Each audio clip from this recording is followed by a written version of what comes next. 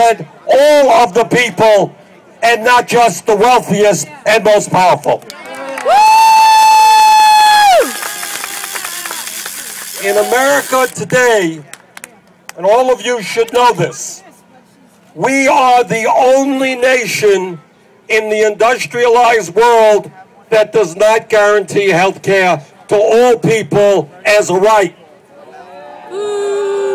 In my view, not only should we strengthen Medicaid, not only should we make sure that children and people with disabilities and low-income people are not thrown off of Medicaid, we should expand Medicaid and Medicare so that every person in this country, regardless of income, has health care as a right of citizenship. And I should tell you that in my state, it's a small state, the state of Vermont, thank you, we are hoping to lead this country into a Medicare for all single-payer healthcare system.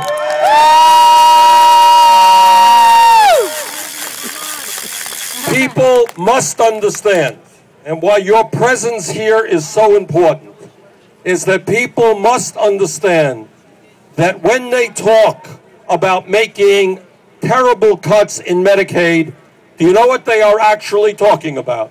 Let's be clear.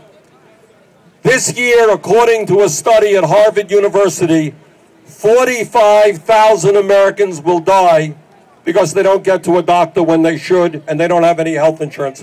What do you think will happen if we throw more children off of Medicaid, more people with disabilities off of Medicaid, more low-income workers off of Medicaid? What we're talking about is a death sentence. People will die because they do not get to a doctor when they should. In this great country, our job is to make sure that all of our people have health care and not seeing children and working people and people with disabilities dying because they can't get to a doctor when they need to. So our fight now is to make sure that Social Security is not cut, because Social Security is life and death to seniors and people with disabilities. Our job is to make sure that Medicare is not cut or that the eligibility age is not raised. And our job is to make sure that Medicaid remains strong and is not cut. The last point that I want to make, it is a wonderful sight to see you all here, and I'll tell you why.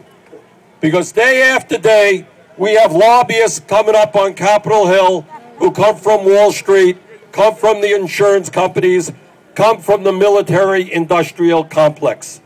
It is wonderful to see grassroots America come to Capitol Hill.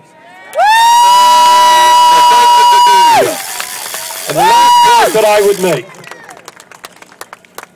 is that if some of our friends want to go forward in deficit reduction, they can ask the wealthiest people in this country to finally start paying their fair share of taxes. They can ask corporations that make billions of dollars in profits to start paying their fair share of taxes. And they can end the wars in Iraq and Afghanistan and use that money to make sure that our people have the health care that they need. Thank you all very much for being here. Look forward to working with you.